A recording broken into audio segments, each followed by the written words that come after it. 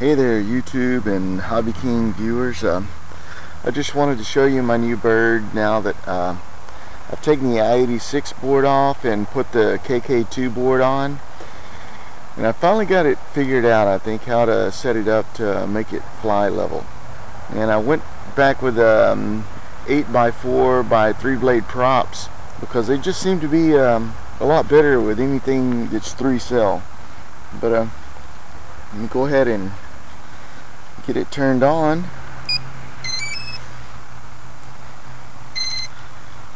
And as you can see, I got it safed right now, and it has the auto level is already on, so I'll just put it on and show you how well it flies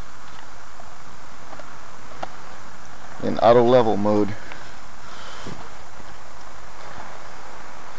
So now I'm going to arm it and bring it up.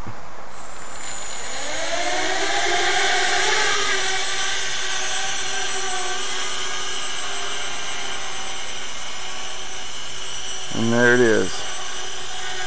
Let me give it some throttle.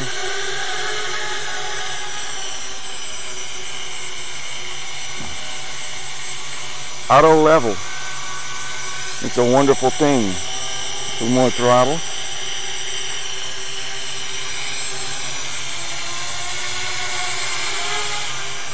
Take it out there. Try to shake it around some. Let's see.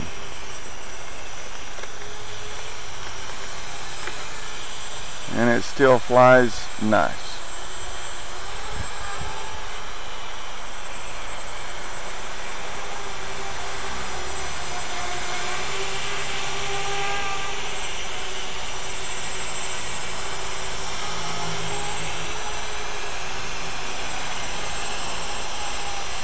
And if I want to turn it, I just take it, I go forward. I want to go forward, I got to keep it held forward and turn it.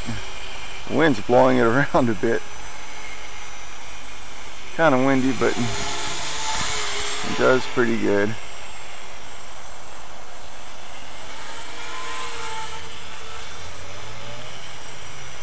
And no matter what I do, it just goes back to center and stabilizes. That was a pretty good job.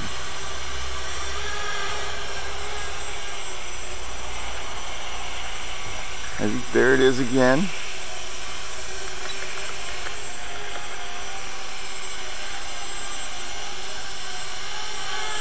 I'll just bring it over here. Bring it back to me. Not so pretty. But anyway, that's it. That's the KK board. Oh, and one more thing. I put my obligatory rubber bands through the holes there because I tried to hard mount it on there and it wasn't very stable. So this is an idea you might want to try.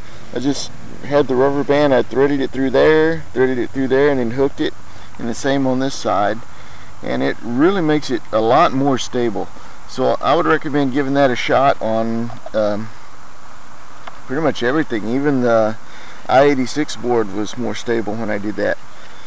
But I had to make a plexiglass plate to thread the rubber bands through and stick the I-86 board down to. But hope you like this. If you do, give me a thumbs up or subscribe, hit favorites, or if you feel like it, share it with somebody else. Thank you very much, and we'll see you next time.